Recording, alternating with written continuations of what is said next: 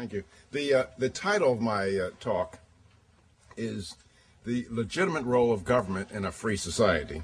Now, in the course of my comments, I'm going to say many things that will depart from conventional wisdom on a whole range of topics. Some of the things I say might be interpreted as insensitive, mean-spirited, uncaring, and politically incorrect.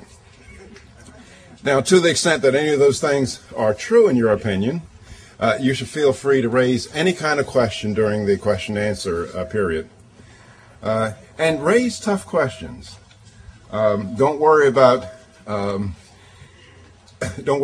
giving me an easy ride because I'm your guest. Raise tough questions. Don't worry about insulting me. I am uninsultable. The only way you could possibly insult me is suggest I'm not pretty good in basketball. And that's a matter of ethnic pride that I take seriously.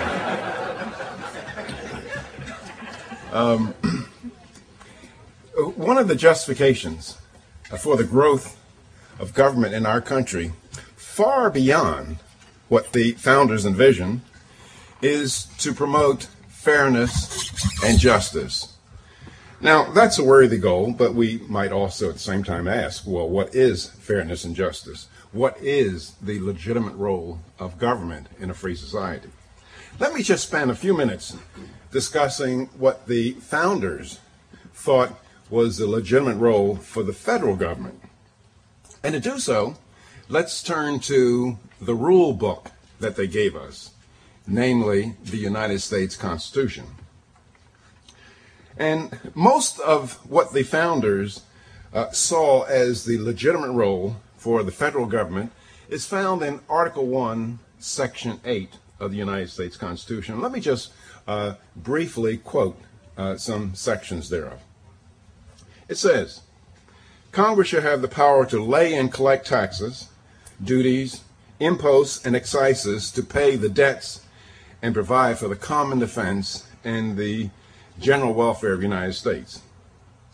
Congress has the power to regulate commerce with foreign nations and among the several states and Indian tribes. They're authorized by the Constitution to coin money, to establish post offices and post roads, to raise and support armies for the defense of our country. Now, the framers of the Constitution granted Congress taxing and spending authority for these and a few other activities. That is, according to the United States Constitution, Congress is authorized to do 21 things. Now, nowhere in the Constitution do we find authority for Congress to tax and spend for up to 3/4 of what Congress taxes and spends for today. In other words, there's no constitutional authority for farm subsidies, bank bailouts, food stamps, not to mention midnight basketball. Now, a lot of people will say, well, Williams, that's just too narrow a reading of the Constitution. And they'll tell us that we have a living Constitution. Well, ladies and gentlemen, when anyone says that we have a living Constitution, that's the same as saying we do not have a Constitution at all. That is, for rules to mean anything, they must indeed be fixed. And to get a feeling of that, how many of you would like to play me poker tonight and the rules be living? That is, depending on the circumstances, my 2 pair can beat your full house. And however, the framers in their wisdom, they did give us Article 5 as a means to amend the Constitution. But most of what has been done has not come through amendments to the Constitution. Now, I think we can safely say that we made a significant departure from the constitutional principles of individual freedom that made us a rich nation in the first place. And these constitutional principles were individual liberty and limited government. Now, these principles were embodied in our nation through the combined institutions of free enterprise and ownership and private ownership of property. Now, through numerous successful attacks, private property and free enterprise in our nation are mere skeletons of their past. And Thomas Jefferson anticipated this when he said, "The natural progress of things is for government to gain ground and for liberty to lose." Now, the best way of looking at this process of government gaining ground and liberty losing is to look at what has happened to government taxation and spending. Now, ladies and gentlemen, there's only one way to look at taxation. Taxes represent government claims on private property.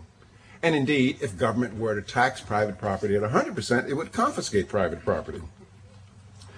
An even better measure of what the government does, how we're losing our liberty, is to look at spending.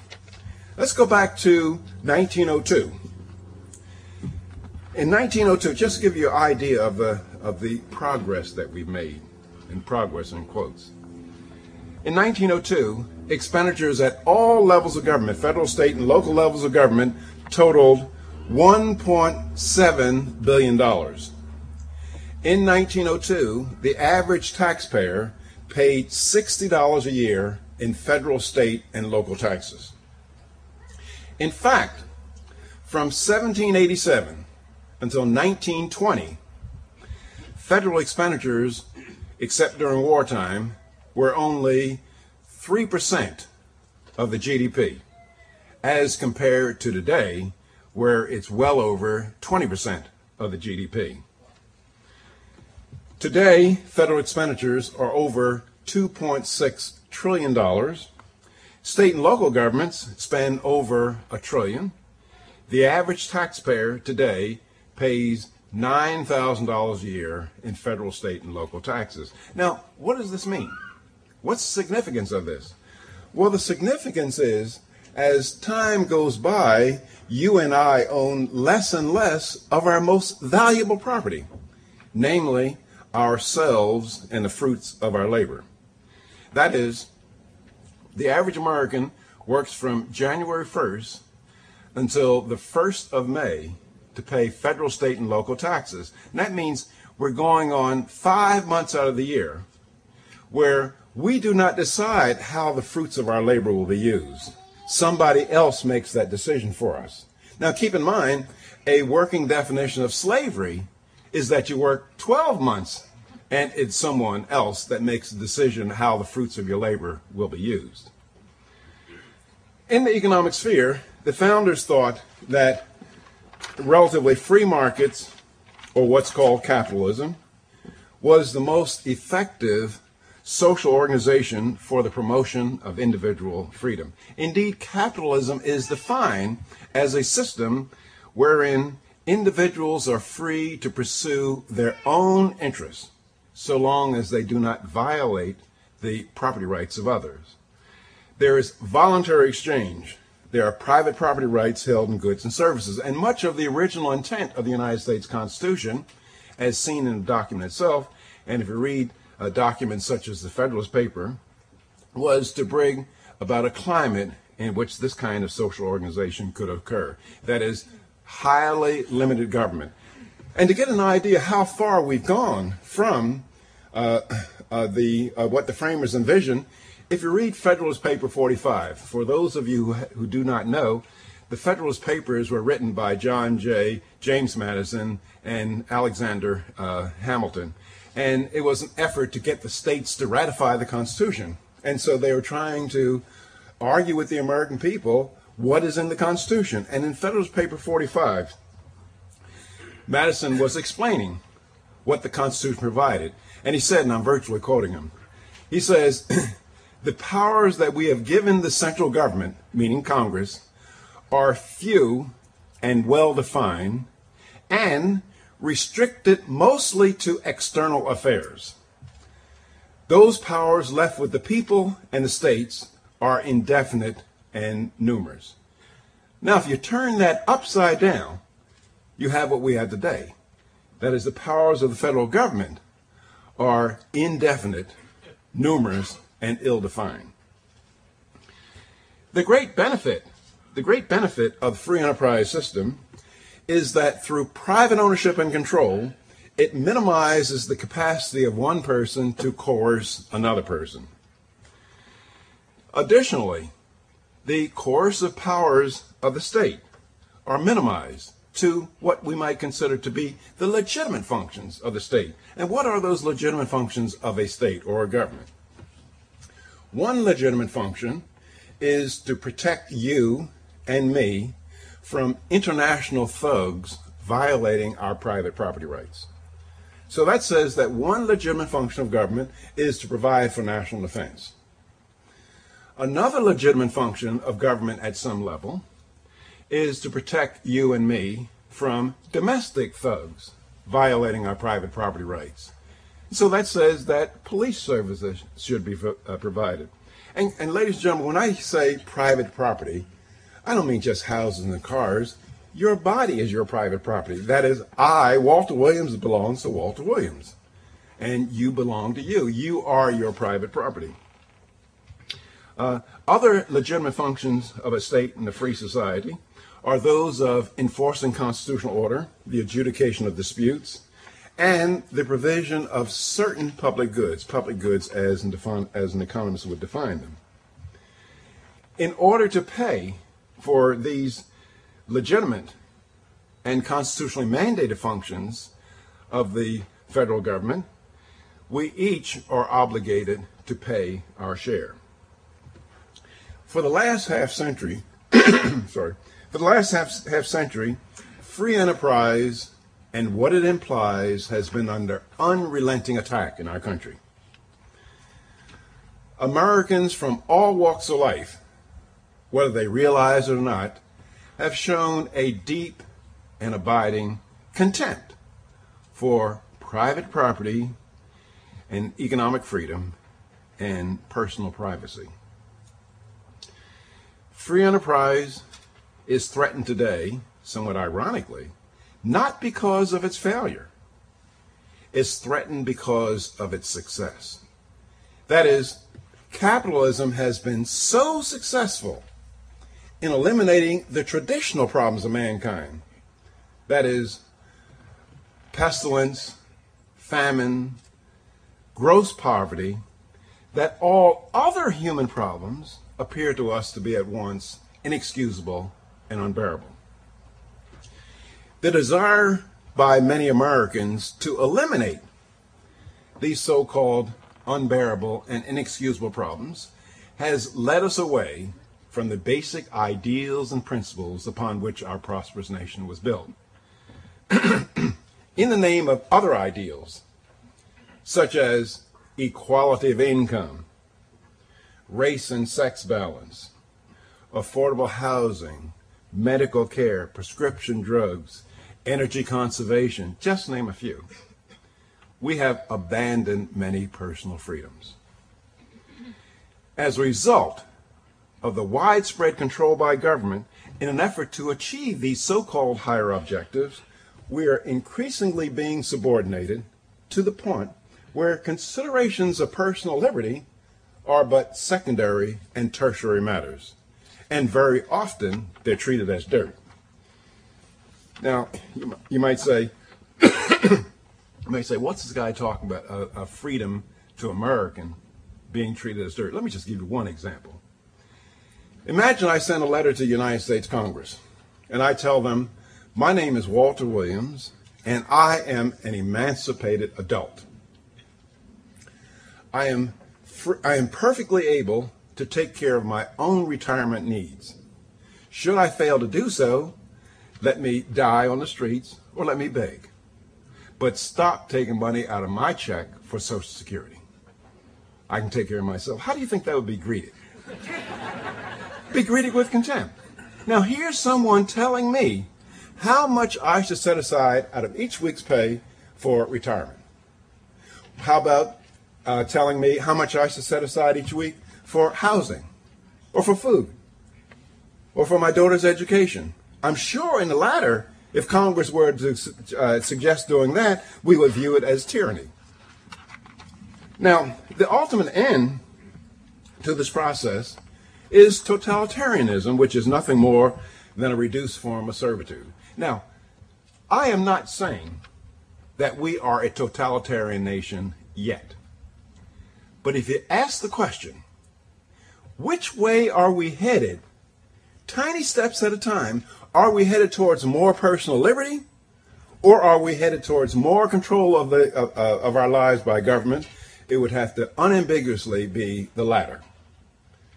Now, keep in mind that if you take tiny steps towards any goal, it's just a matter of when you're going to get there. Or as the great philosopher David Hume said, it's seldom that liberty of any kind is lost all at once. It's always lost bit by bit. Or actually it was put better by a late colleague of mine, Leonard Read, who was the founder of the Foundation for Economic Education in New York. And he said, Leonard Read said, if you wanted to take liberty away from Americans, you had to know how to cook a frog. And Leonard Read said, you can't cook a frog by putting on a pot of boiling water and then throwing the frog in the water, because the frog's reflexes are so quick that as soon as his feet touched the boiling water, he would hop away and be free.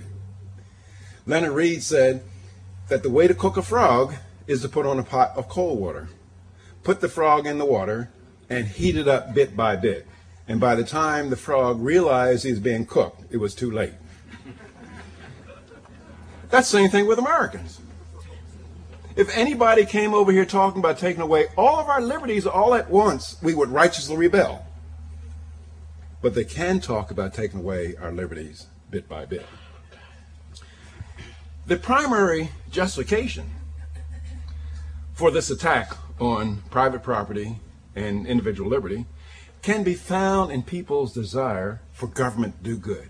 We all say things like, government should help the poor, government should help the elderly, government should help the disadvantaged, government should help college students, and other deserving segments of our society.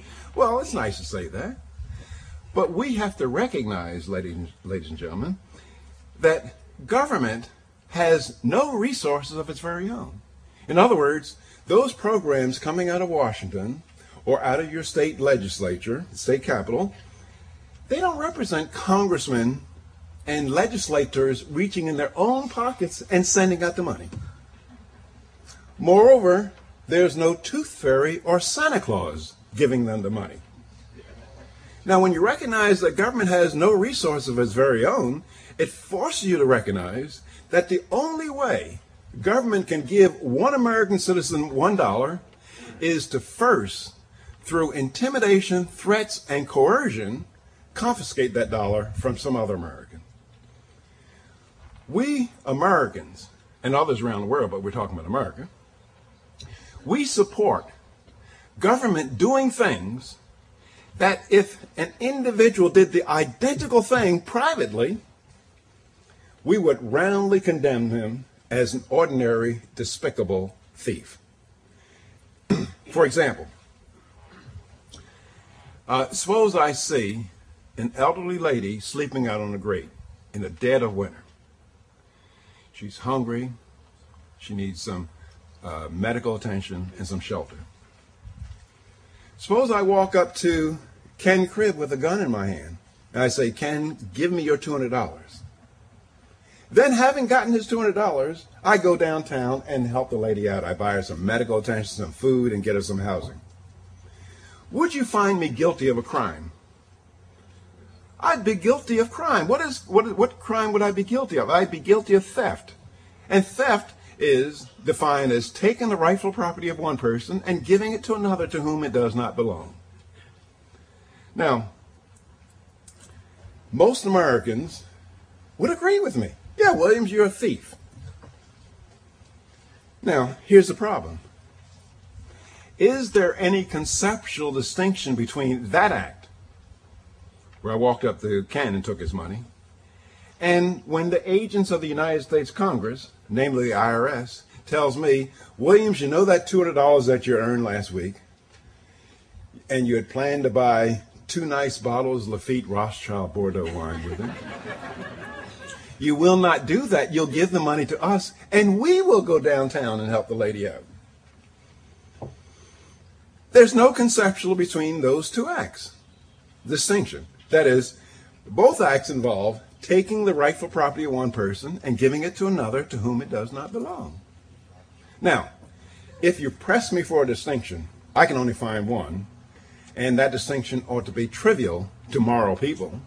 That is, the first act, where I walked up to Ken, that is illegal theft. The second act is legal theft. It's just a matter of legality.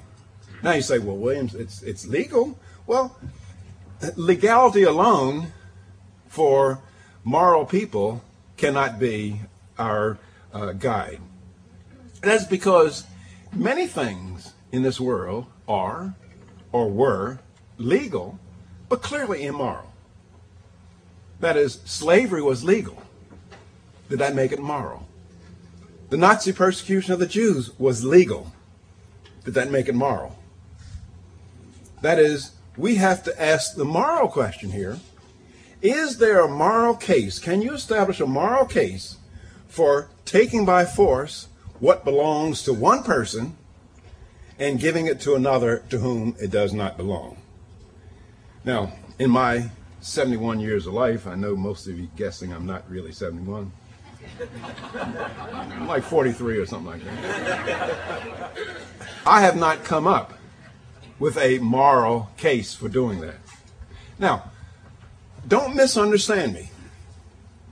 I believe, and matter of fact, my wife and I, we participate in helping our fellow man in need. We give to a lot of charitable causes. But reaching into one's own pockets to help his fellow man in need is praiseworthy and laudable. Reaching into somebody else's pocket to help your fellow man in need is worthy of condemnation. Now, in other words, we have to recognize, in order for government to do good, it has to first do bad, namely, take something that belongs to somebody else. Now, in a free society, we want most, if not all, of our relationships to be voluntary, and we want to minimize involuntary exchange. You know, sometimes people get worked up about involuntary versus voluntary. And I like to tell people, look, I love seduction, but I'm against rape. I love any kind of seduction. Now, what's the essence of seduction? And a lot of people, a lot of young people here have their hormones in the uproar, so they don't know the full interpretation for seduction. Seduction is said to occur when we proposition our fellow man in the following way. We say to him, if you make me feel good, I'll make you feel good. And for those of you who remember your game theory, we call that a positive sum game. That is, both parties benefit in their own estimation. Let me give you an example of seduction. I walk into my grocer with $3 in my hand, and I proposition him. I say, if you make me feel good, give me that gallon of milk, I'll make you feel good, give you $3. He's better off because he values the $3 more than he values the milk. And I'm better off because I value the milk more than $3. That's what we mean by a positive sum game. Both people win. Now, the essence of rape is when we proposition our fellow man in the following way. We say to him, if you don't make me feel good, I'm going to make you feel bad.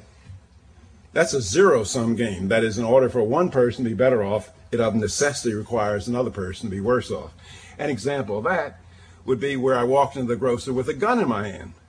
And I say, if you don't make me feel good, give me that gallon of milk, I'm going to make you feel bad, blow your brains out. Clearly, I benefit. But the grocer is made worse off. Now, by the way, a lot of people will tell me, they'll say to me, Williams, you know, all these things you rail about, you know, we are a democracy and has majority rules.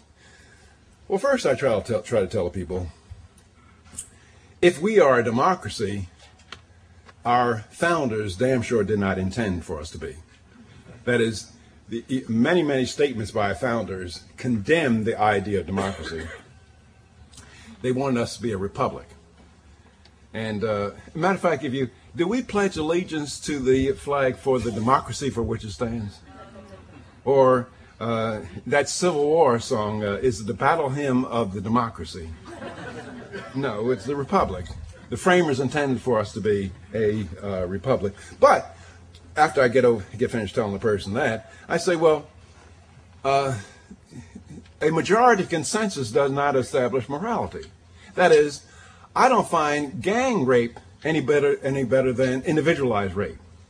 That is, just because you vote to rape somebody doesn't make it right. Just because you vote to take somebody's money to give to another does not make it right. Now, a lot of people will tell us, you might have learned on your college campuses or you hear on the news, that we need a big and powerful government to offset the bigness and the alleged power of industrial giants like IBM, AT&T, Chrysler. Now, that's nonsense. Here's an industrial giant like Exxon. In order for Exxon to get $1 from me, what must happen? I must voluntarily get out of my chair, voluntarily drive in my car into the man's lot, and voluntarily hand him some money for some gasoline. Where's the coercion? Now, that does not describe my relationship with the government. The government can get dollars from me whether I want to give it to them or not, even if it required going over my dead body. The government, in all places, is the major source of organized rape. Now, I would be remiss if I didn't say big business can get dollars from us, whether we want to give it to them or not, but what do they have to do first? They have to get permission from our elected representatives to rip us off.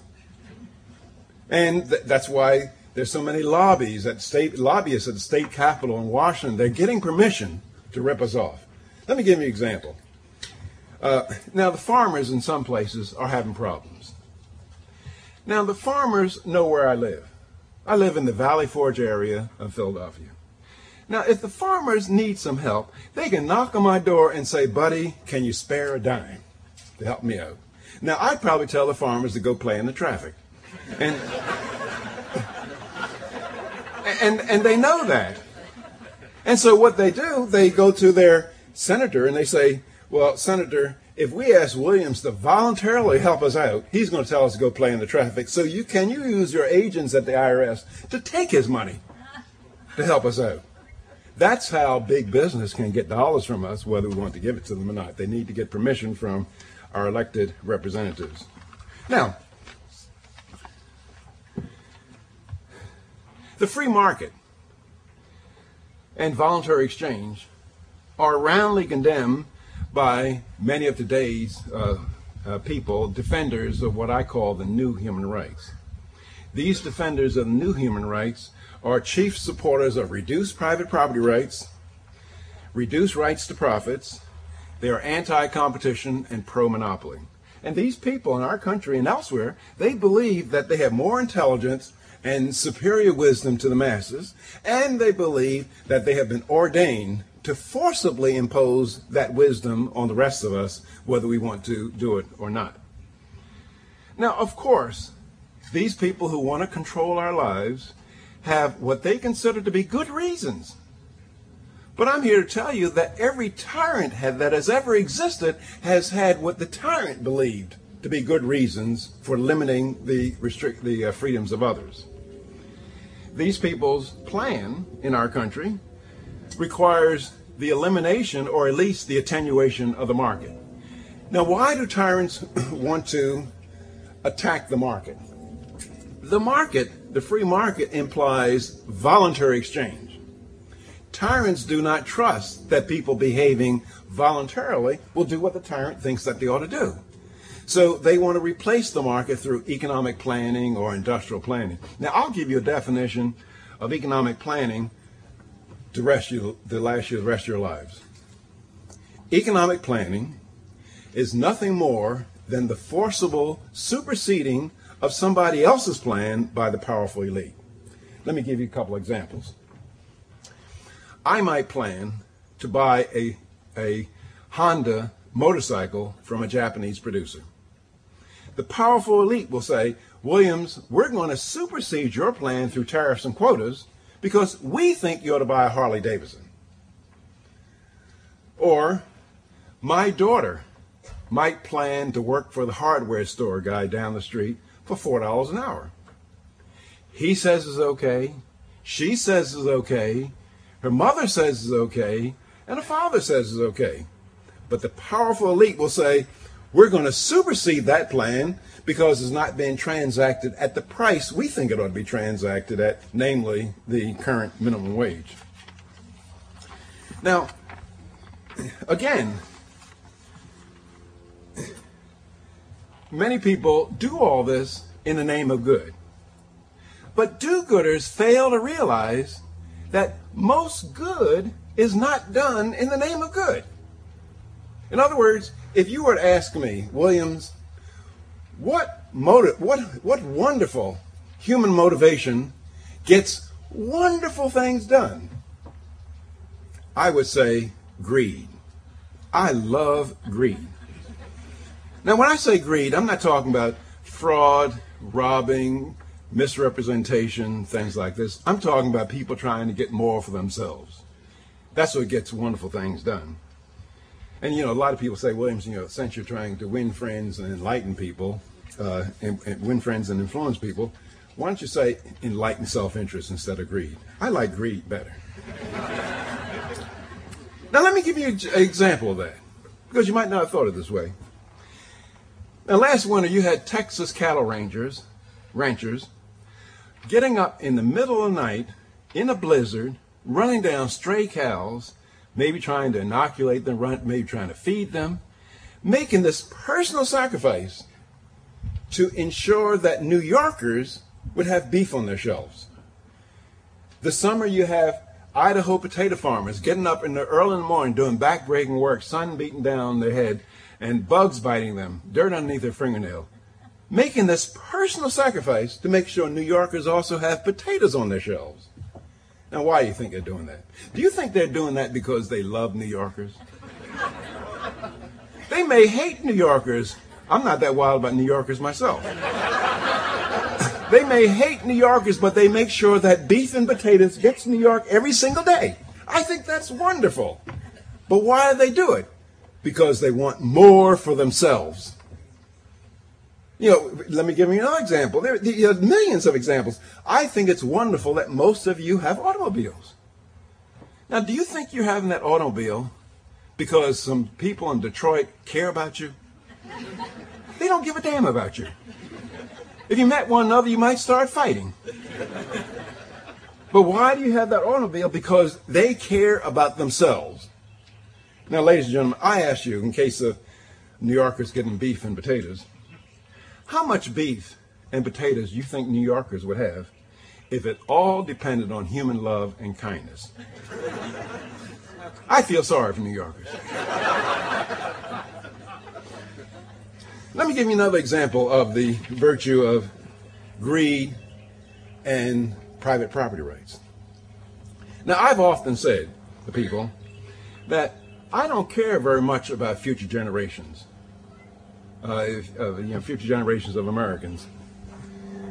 And some people think it's horrible, and they say, Williams, how come you don't care about future generations? I ask them, what have future generations ever done for me? I mean, some kid that's going to be born in 2050, what has he done for me? And if he has not done anything for me, how then am I obliged to do anything for him? Where's the quid pro quo? There is none. But however, if you watch my actual behavior would belie that sentiment. That is, a number of years ago, I have a nice spread in Devon, Pennsylvania, and I took $400 that I could have consumed selfishly, all by myself. I could have bought 2 nice bottles of Chateau de Cam Sauterne wine. And nobody would have benefited from it except me. But instead, I took that $400 and I planted seedlings around my property. Now, when those trees reach their full maturity, I'll be dead. There'll be some 20, 50 kids swinging in my tree, eating my apples and my pears. Mrs. Williams has made extensive improvements to our house with my money, including a beautiful sunroom. Now, that sunroom, I'm going to be dead, and that sunroom's going to still be there, benefiting some 20, 50 kid tracking mud in my sunroom. Now, the question, what's at least some of the incentive that for me to sacrifice personal consumption for some good that's going to long outlast me and benefit future generations? The answer is very easy. The nicer my house is, the longer it will provide housing services, what? The higher the price I get when I go to sell my house. That is, by pursuing my own narrow selfish interests, I can't help but make a house available for a future generation, whether I mean to or not. Now ask yourself the question, would I have those same incentives if the government owned my house? Would I have the same incentives if there were a 75% transfer tax when I went to sell my house? No, I wouldn't. Anything that weakens my private property in the house weakens my incentive to do the socially responsible thing, namely conserve on the scarce resources of our society. Let me just give you one more example. You people look like nice people. I don't know whether you're nice at all. But many of you could be concerned about the extinction of various animals. I personally don't give a damn. And it's a practical matter, because according to biologists, 93% of everything that has ever lived on Earth is now extinct. And I say, why quibble over 93.1 or 0.2%? You know, so what? But a lot of people are concerned about it. You know, they're concerned about the bald eagle. You know, I was 35 years old when I saw my first bald eagle in the Philadelphia Zoo. And I was looking at the critter in the cage. And I was asking myself, could I have gone another 35 years without seeing it? And I concluded yes. But I appreciate that different people have different values. But anyway, the point of the story is that a number of years ago, I was listening to NPR, and people were picketing the UN because they're concerned about the extinction of the whale, or the white rhino, or the gorilla in different countries in Africa and Asia. And they're forming clubs. You know, they had Ducks Unlimited clubs, they had Save the Whale clubs, etc. You had a whole list of animals. So I wrote down a list of animals that people are in a tizzy over, possibly coming extinct. Then I wrote down another list of animals that are very valuable to us, but nobody's in a tizzy over them. I said, how come people are not marching for the chicken? Or forming pig clubs? Or Save the Cow club?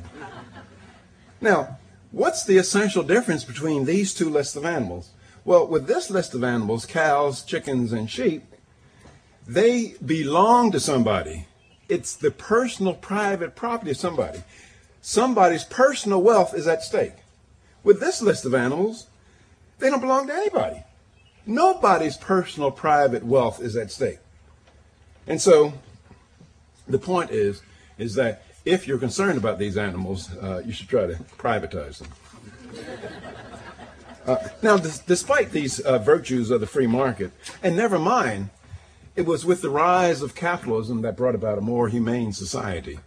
And it was with the rise of capitalism that saw better treatment of women, better treatment to racial minorities, better treatment to the insane, better treatment to criminals. You know, I was giving a lecture, giving this lecture at one campus, and one lady stood up. She was a feminist. I don't call them what Rush calls them. But she said, American capitalism is oppressive of women. And so I asked her, I said, if you are a radical feminist, where do you want to live? Is it in Saudi Arabia, China? You want to live in the United States. Or if you are a criminal, where do you want to go to jail? Turkey or Mexico? You want to go to jail in the United States so you don't miss your HBO shows in the afternoon. And the simple reason that the rise of capitalism brought about a more humane society, which is a subject for another lecture, I'm sorry, is that before the rise of capitalism, the means to great wealth was obtained through, you could obtain great wealth through plundering, looting, and enslaving your fellow man. With the rise of capitalism, it became possible to accumulate great wealth by pleasing your fellow man, by serving your fellow man. That is, why is Bill Gates so rich? Did he take his money from anybody? No, he pleased me enough with his Windows program that I forked over $200 or $300 voluntarily. Now, many people say that the capitalism doesn't work. Well, maybe one of the reasons that free markets are not allowed to work. And almost every group in our nation has come to feel that the government owes them a special privilege. And conservatives are by no means exempt from the process. Manufacturers think that government owes them protective subsidies, keep foreign goods so they can charge you and I higher prices. Organized labor feels that the government ought to keep their jobs protected from those who are not union members. College professors, intellectuals, feel that the government should give them funds for research. That is, college professors love to get $300,000 and $400,000 and $500,000 grants to do studies on poverty, and then have meetings in a nice hotel in Miami during the winter to talk about poor people.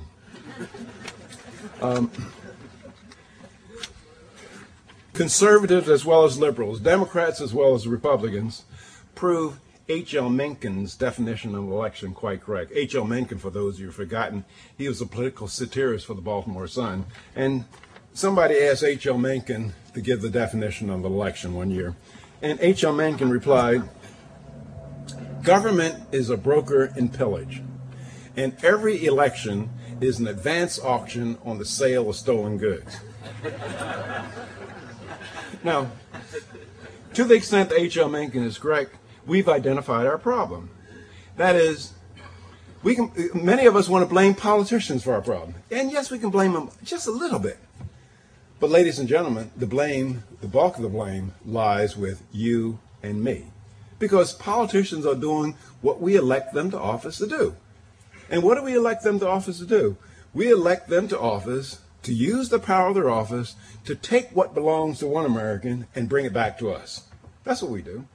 Imagine, and you say, "Oh no, Williams, you got Delaware all wrong. We're not like that in Delaware." Well, imagine I'm running for the Senate in Delaware. And I go around the state and I say, "Look, I read the United States Constitution. If you elect me to the Senate, don't expect for me to bring back highway construction funds, aid to higher education, Meals on Wheels, prescription drugs. Do you think I would get elected to the Senate from Delaware?" No, I wouldn't, because I wouldn't be doing what Delawareans wanted me to do. Now, here's the problem. Here's the tragic aspect of that problem. Your not electing me to the Senate would be absolutely the correct thing in terms of your own economic interest. Why? Because if I don't bring back billions of dollars to Delawareans in various government programs, that doesn't mean that you'll pay a lower federal income tax. All that it means is that Pennsylvania will get it instead. That is, once legalized theft begins, it pays for everybody to participate. And those who choose not to participate will wind up holding the brown end of the stick. And those of you with a rural background understand what that means. Let me just close by saying that I'm sure that if the founders came back, they'd be very disappointed with us for sacrificing our liberty for what we see as safety, and not really having both either. But the most optimistic thing I can see is that Americans have never done the wrong thing for a long time. But in other words, there's time for change. It's time for us to rein in the government and put it back where the framers of the Constitution wanted it to be. But we better get about doing the job before it's too late. Thank you very much.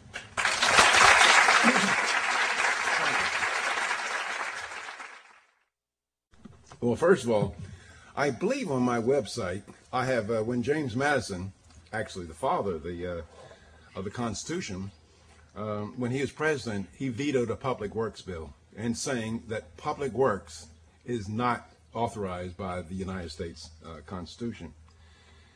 And there's another interesting quote, and which is some of these, when you think about it, is really tragic because these founders, these great men that founded our nation, if they were running for election today, Americans would run them out of town on a rail. I mean, here's a quote from Madison. In 1792 or 94, Congress appropriated $15,000 to help some French refugees. James Madison stood on the floor of the House irate, and here's his quote. I cannot undertake to lay my finger on that article in the Constitution which granted a right to Congress of expending on the objects of benevolence the money of their constituents. Now, close to 3/4 of the federal budget today is on the objects of benevolence. Over 50% is for Social Security, Medicaid, and Medicare. Now, when someone says, well, we need a certain program, I always ask, what did we do before that? That is, people say, well, we need Social Security. We just must have Social Security. Well, we've been a nation from 1787 until 1936, when the Social Security bill was written. And what in the world happened to older people? I'll tell you what happened the most time. It was that older people died in the homes of their children. Their children took care of them. That is, they respected the idea or the biblical admonition to honor their mother and father. Now, there's less honoring of mothers and fathers today because young people find that they can get me through the tax code to honor their mother and father instead. Or people say, well, we just have to have food stamps. Now I'm saying, well, in 1840s, when the poor Irish were coming here, arriving here with absolutely nothing but the clothes on their back, when they got off in Ellis Island, do you think they were handed out food stamps? How in the world did they make it? Or people say, oh, we need the Housing and Urban Development. Well, the Housing and Urban Development Administration, it came about, I think, in late 1950s or something like this. And we, Americans, had built cities that were a testament to man's ingenuity and wealth. How did they do it without the Housing Urban Development? And then after the Housing Urban Development became law and had a great big administration, cities started going down the tubes. Or we say, oh, we need an education department. Well, the education department was set up in the 1970s. And SAT scores have been going down ever since. And so I always ask people, well, what did we do before? Or let's say the science, grants to do various kinds of research.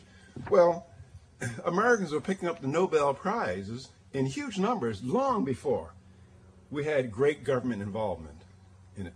I believe that the private sector can do most of what, and matter of fact, they can do they can do a lot of stuff even militarily. If I were the President of the United States, you know what I would do in terms of capturing, let's say, a terrorist like bin Laden? I would just give let's say, a $25 million bounty and say, whoever goes out and kills this man and brings me back his head gets $25 million. And I bet you would see his head on a plate pretty soon. I mean, there are a lot of things that can be done privately instead of through government operation and be done cheaper. Yes? Question about economics education. I'm astounded by the economic illiteracy in this country, even among people who have two important aspects that I see. One is all the aspects of liberty, which you discussed. The other, which you touched on, and I think requires more study, is the great efficiency of the free enterprise system. And I think lots of people, many legislators, don't even have a clue. And what can we do about that? What are your views on that? And what can we do to Well, if there's one great shortcoming of the economics profession, and that is not making our ideas that are fairly simple to explain more accessible to the general public. And just the idea, some simple ideas that private, for example, if you ask the question, Americans complain about a number of things. And what do they complain about mostly? Do they complain about supermarkets? No, not much. Or their computers, or their clothing. No, what do they complain about? They complain about the things that are produced by government. Things like public schools, public education, the post office, the motor vehicle department. And why? Well, there's no profit incentive at work in government agencies. That is, they can get money from you to support their salaries, whether you like it or not. That is, public schools, in terms of the quality of education, has been going downhill. What has been happening to the salaries of teachers and administrators? They've been going up. Now, the free market is ruthless in terms of its accountability standards. That is, private firms, they face ruthless competition. They face bankruptcy. If they don't make a profit, there's ruthless efforts or mechanisms to make them satisfy their customers. No such mechanism exists in the government arena, because people who work for the government, they are accountable to politicians. Not so much you and me, but to politicians. That is, their welfare depends on their pleasing politicians. Yeah. Yes, in your clear disdain for redistributionism, which I also share, would you make any exception at all in the area of education? Obviously, the Department of Education wasn't listed among the 21 things you mentioned that the federal government would be involved in. But without some redistribution, wouldn't we back to the system where only the wealthy could afford a tutor or someone else for their children? No, well, first of all, when people talk about redistribution, let's say income redistribution, I know the gentleman wasn't raising that question. I always point out that describes the activity of thieves. Thieves are involved in income redistribution. That is, to take money from one person and give it to themselves. But in terms of education, I think that long before there's public education, there was private education. That is, where towns would hire a school mom. They had the one-room houses, and they, at that early period. And I think that we did not get public education in any significant degree until the 1900s. And so you say, well, what did we do before then? We provided it privately. And then if you look at the education for, let's say, particularly for black kids, and keep in mind when I make these comments, the education that white kids receive is nothing to write home about. But the education received by poor black kids who cannot afford private education is abominable. I mean, that is, the statistics are that today, a black kid holding a high school diploma in his hand, he has the academic achievement level, the average, has the academic achievement of a 6th or 7th grade white kid. I mean, it is an abomination. Now, it does not have to be that way. There are a number of black-found and owned and operated private schools. And my wife and we are very familiar because we give scholarships. One of us is in Philadelphia, Ivy Leaf School in Philadelphia. There's Marva Collins School, Preparatory School in Cincinnati, and Marcus Garvey School, and I can name some others. But let me just say about these schools, these private schools, where the kids are low and moderate income, from low and moderate income families, many of them from female-headed households. At these schools, 95% above, 95% of the kids score at grade level and up to 6 years above grade level. And this is not, and the tuition at these schools runs anywhere from $2,000 to $4,000 a year. And keep in mind, in most city schools, in the most public schools, you're talking about a per capita school expense of $6,000 per kid, and in Washington, D.C., it's $14,000 per kid. And Washington, D.C. public school, I know the head of the public school in Washington, D.C., they're hoping, I know that they have to be hoping that Mississippi does not secede from the Union. Otherwise, they would be dead last in terms of academic achievement. So I think what needs to be done in education is just to introduce more competition. Look in our lives where we see ruthless competition. Aren't we the most pleased? I mean, supermarkets compete, computer companies, software companies, clothing companies in ruthless competition against one another, and it produces a pleasing product. Yeah. Hello, Mr. Williams. My name is Marcus McBride. I work here in ISI. All my friends are conservatives. I'm asking this question for a gentleman in the crowd. I don't believe he's liberal, but he would like to know your opinion on eminent domain as ties to the ruling in New London. Well, I have problems with eminent domain in general. That is, my own particular values are that there should be no takings whatsoever for any reason. But in turn, the Constitution says, the Fifth Amendment says, that nor shall private property be taken for public use without just compensation. Now, the case in New London, the Kelo case, and other cases around the country, the courts or the local jurisdiction was condemning private property that was in good shape, it was not run down, and they were condemning it and handing it over to other private people. Now, the Constitution says for public use, that is, a property can be condemned to build a fort, to build a dam, or some other public use like that. But the courts interpret public purpose. That is, the reason why the jurisdiction was taking that property, condemning that property, is because, let me use the hypothetical numbers, in terms of tax revenue, the city was only getting, let's say, $10,000 in tax revenue. But if they turned it over to this huge pharmaceutical and development, and once the buildings are built, they would get, let's say, $200,000 in tax revenue. So the city was looking at tax revenues, and they were calling the higher tax revenues that they would get public purpose. They were serving a public purpose. But the Constitution says public use. And we ought to be, all of us ought to be afraid of that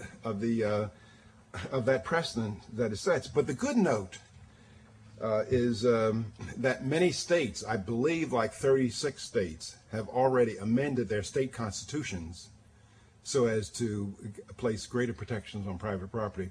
And if you're interested in this eminent domain issue, check out it's an Institute for Justice. It's ij.org, and they've done a lot of work in supporting the victims of eminent domain abuse. Yeah. Good afternoon. I am the daughter of an Idaho potato farmer and grew up on that farm. We also had beef cattle. Mm-hmm. I just want everybody to know we don't have anything personal against New Yorkers. We think they're hilarious. And you send it there. You get me good. I grew up with my father, listening to my father rail and complain against farm subsidies and the problems that government interference was making for farms. So I really have two questions. One is, what do you think would happen to American agriculture, which really is, probably the most important industry we have?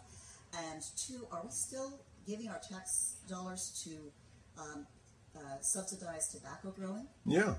No, look. I prefer not to use the term subsidy. I mean, I call it handouts, farm handouts. or I call it aid to dependent farmers. But I think the huge problem, our agricultural problem in our country, is surplus. That is too much. That is, we're giving away food, we're burning food, we're dumping food. And so we do not have an agriculture problem. Maybe one of the problems is that because of the subsidies, we're keeping farms in business that should fail. That is, but we're in the government. Taxpayers pay for this in two ways. The number one, through the subsidies, and then the cost of storing the stuff. And taxpayers pay another way. That is, because of the tariffs and quotas on foreign sugar coming in the United States, keeping our foreign sugar in order to benefit the incomes of rich sugar growers in the United States and their workers, Americans pay 3 to 4 times the world price for sugar. And we're doing that to make wealthy a tiny segment of the American people, that people in the sugar growing industry. And so, yes, there's nothing in the Constitution that would suggest that Congress is authorized to make payments to sugar growers. Now, a lot of people say, well, Williams, such and such a program is a good idea. Well, our Constitution is not based on good ideas. That is, for example, I lift weights about 3 or 4 times a week, and I bike on the weekends at least 40 miles. I think that's a good idea. Now, should I try to get Congress to make it a law that everybody had to do that? It's a good idea. But so the question that we have to ask ourselves is not whether something is a good idea. We have to ask, is it permissible by the United States Constitution? That's the question that we have to ask.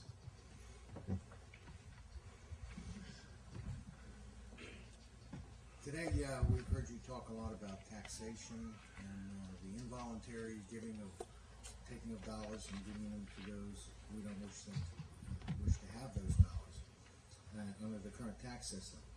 I believe you may probably be in favor of the fair tax concept, which is based on consumption, and in particular where that consumption tax is levied on at the retail level on those purchases we voluntarily choose to make. Could you give us your view on that? Well, the gentleman's talking about the fair tax, and has been proposed by Congressman Linder, and there's actually a book written called The Fair Tax.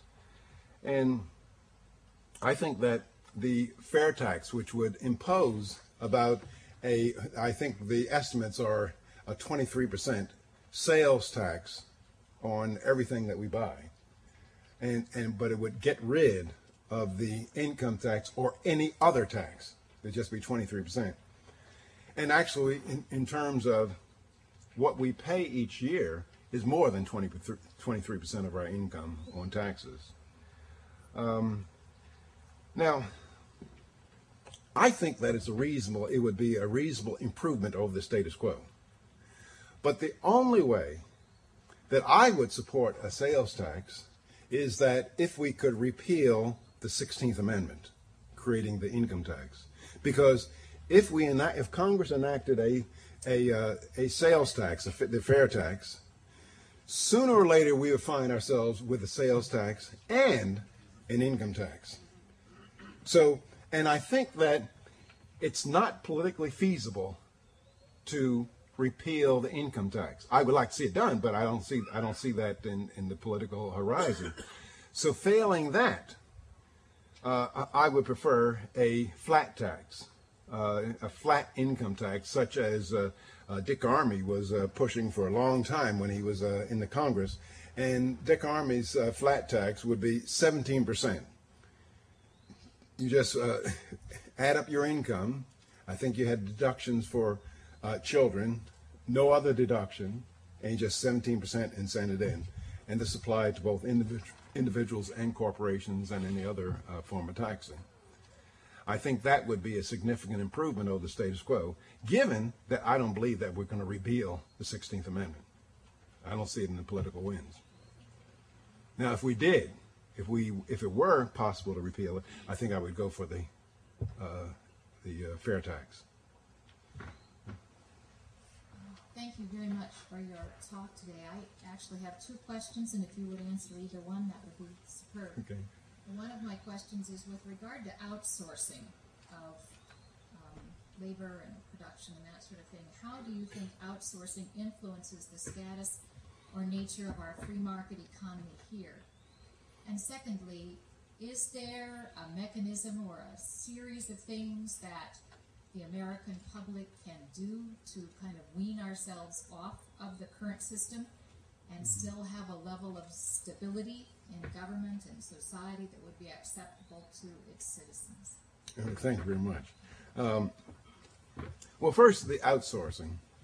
Outsourcing meaning that companies will, let's say, they'll have call stations in India instead of, in which they can operate at cheaper labor costs, or outsourcing certain supplies that they need in the assembly of stuff here. I think that when a particular company or collections of companies find that they can produce something cheaper by using resources that are available in some other place, I think that makes us all better off. That is, we will always appreciate an increase in the standard of living if we can get stuff cheaper, the same quality stuff cheaper.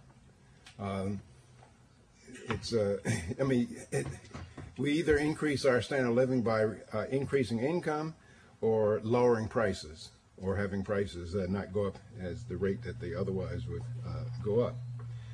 And I think that some of the evidence shows that outsourcing has been very valuable in terms of creating jobs in the United States. Of course, some jobs are lost, but it's more than made up by the number of jobs created.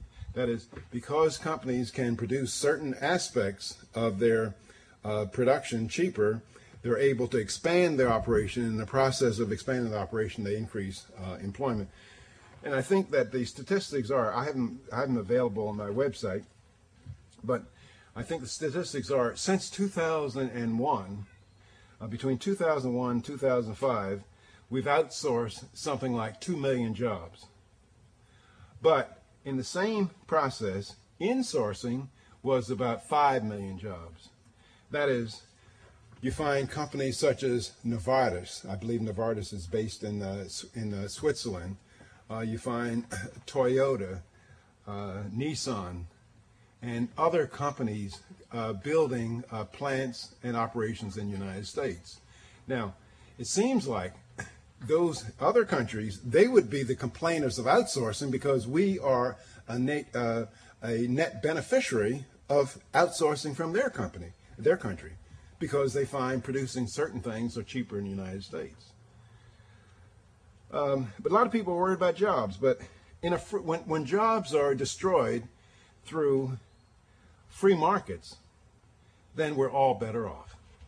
And let me give you an idea of that, because you might not even think of it this way. Matter of fact, some years ago, it's back during the 80s, I was testifying in Congress, and one congressman said, Professor Williams, our job is to save jobs.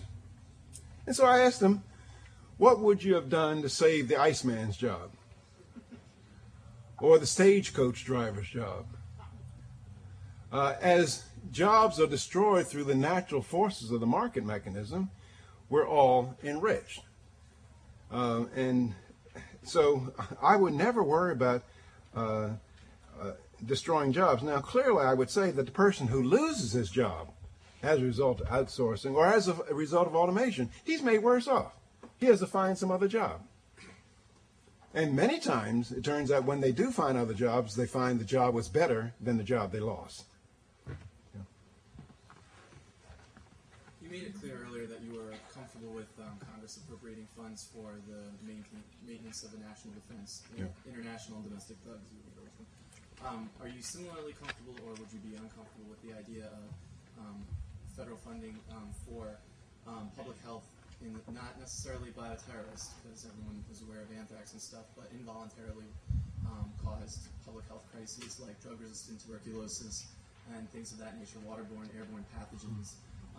Do you think, because pharmaceutical companies currently have little to no incentive to pursue that kind of research in the private sector, because frankly there's more money in finding a cure for impotence and Alzheimer's than there is in drug-resistant tuberculosis or sickle cell anemia, for instance. And when they do find a product that does successfully combat something like anthrax, for instance, following the scares at the Senate and House buildings a bunch of years ago, the government basically told the pharmaceutical company responsible for making Cipro that this is what we will pay for the drug rather than what it's worth on the free market. So, are you in favor or against congressional, or federal funding of public health type things that could be considered national defense? Well, I think that as I said in my talk, that Congress, the Constitution, requires that Congress produce certain public goods in the name of the general welfare. Now, when the founders used the term general welfare, they meant things that would benefit all Americans, not particular Americans. Now, clearly, communicable diseases, doing something about communicable diseases, typhoid, tuberculosis, and other diseases that are communicable, surely there's a case, because that's a public good. It benefits everybody. But surely there's not a case for government investing in, let's say, sickle cell anemia or some of the other diseases. Now, I think that one of the things you mentioned, FDA, I think that one of the problems in getting drugs and the advancement of drugs on markets is precisely the FDA. That's a big problem. And a lot of people, Americans just plain don't know this, and they fall victim to the charlatans and quacks. Just let me briefly, there's a whole lot of literature on this, but let me just briefly explain. The FDA, an official at the FDA, he can make two kinds of errors. That is, he can make, if you remember your statistics, the type 1 and type 2 error, which simply means that the FDA official, he can err on the side of under caution. That is, approve a drug that has unanticipated deadly side effects.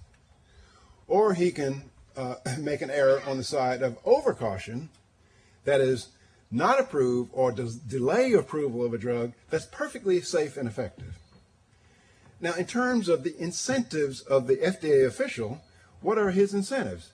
His incentives are to err on the side of over caution, because if he errs on the side of under caution, such as having a whole bunch of thalidomide babies in Congress embarrassing him, he'll lose his job. So he errs on the side of over caution.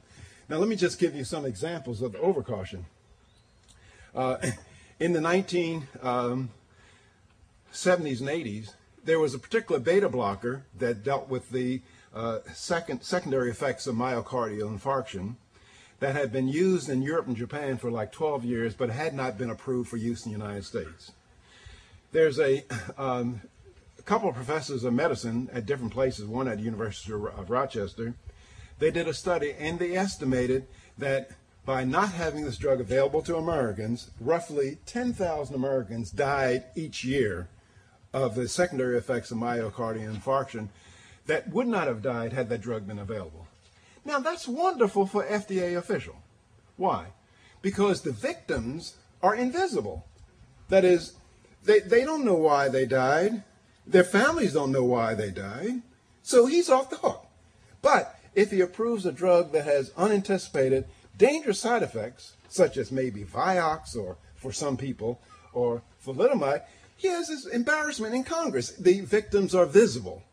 So many of the problems we face in our country is a result of invisible victims, and nobody really knows the cost. And then there's another issue with drugs.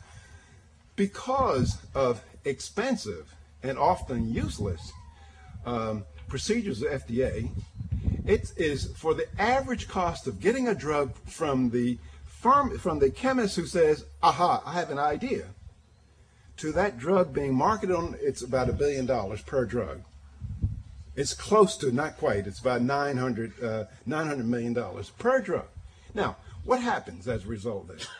Okay, I'm the CEO of the drug company. You're some bright scientist, and you come to me and you say, aha, I have a drug idea for the treatment of this disease. Can we go forward? And so I say, look, that's a rare disease. Not many people have that disease. Only about 50,000 Americans have that disease. But it's going to cost me $900 million to get that drug to the market. I say, no, I'm not going to go ahead on that. And there's a whole class of drugs called orphan drugs. That is, there are drugs available to treat some disease, but they're just plain not profitable to produce. That is because if the drug company produced them, if sooner or later the drug company would be out of business. It's just not profitable to produce. And so there are many problems involved with the FDA and Americans say, oh, it's a wonderful, if I had it my way, I would get rid of the FDA and replace it with something like United Laboratories. You know, the United Laboratories, you look for on electrical equipment, you look for the UL seal. And the UL and the United Laboratories, they go around to companies and they test their electrical equipment.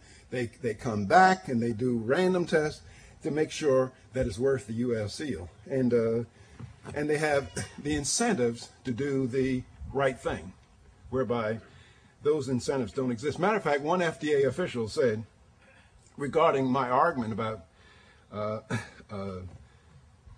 the type 1 and type 2 errors, he says, look, he says, there have been no congressional hearings at all in the history of the FDA whereby the FDA official was brought to Congress for being oversafe.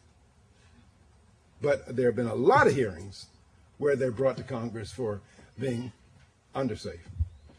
So, thank you. One more question. My question concerns something that there's not a lot of agreement among conservatives about. So I was wondering if you'd comment. By the way, I'm not a conservative. Good.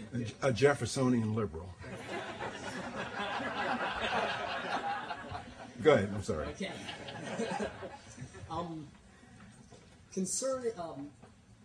A free trade policy concerning immigrant labor would be to have open borders and therefore should have the support of Jeffersonian liberals or conservatives. Are you, well, I believe in free trade. My sentiments about immigrants coming to their country are expressed at the foot of the Statue of Liberty. I welcome all people here, but I believe they should all come legally. That is, I do not believe that people around the world have a right to live in the United States regardless of our laws. I think that they should obey our laws. And the history of our country is a history of immigrants from all over the world. And matter of fact, that's one of the wonderful things, I believe that's one of the wonderful things about our country that's made us such a great country, is that we have a mix of people from all over the world. Now, years ago when immigrants were coming, there was no welfare state. And we were guaranteed that they came here to work because they worked or died or starved, which they did not starve, they worked. Now today, that's not as true. That is, people can come from all over the world and live off the rest of us because we have a welfare state. And in my opinion, we have too many Americans living off of us. Now, so in general, I welcome anybody to come to this country. We have plenty of room for many more people than we have in our country right now. There's no risk of our becoming overcrowded. By the way, a student in an elementary, when I used to teach the introductory course, some years ago, a student told me that we're becoming overcrowded.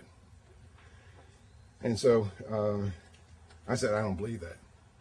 And so by the next class meeting, I'd done a little research. And I added up all the land in Texas, and I took out the water. I only include places where people go live. And I got the square acreage of land in Texas. And it turns out that at that time, we could put every single American in Texas, and each family of 4 would have 1.9 acres of land to live on. And then also I added up all the square acres in Texas, Colorado, California, and Alaska.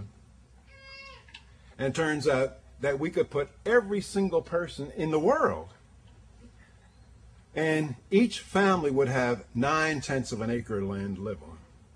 So when somebody says we're becoming overcrowded, just say it's nonsense. And sometimes people, this is a little bit away from your question, but if I don't tell you these things, you're going to spend the rest of your life not knowing them. But a lot of people say we need birth control to handle the world's problem because there's overpopulation in countries. Well, let me give you some statistics. The Congo, the population density in the Congo is 39 people per square mile. This is going to be a hard question for you guys. In Hong Kong, it's 400,000 people per square mile. Which jurisdiction do you think is richer? Matter of fact, if you want to find wealth in the world, a lot of times you go to densely populated places like New York, Philadelphia, Los Angeles, and many other, Switzerland, places in the world. I really enjoyed chatting with you guys. Thank you.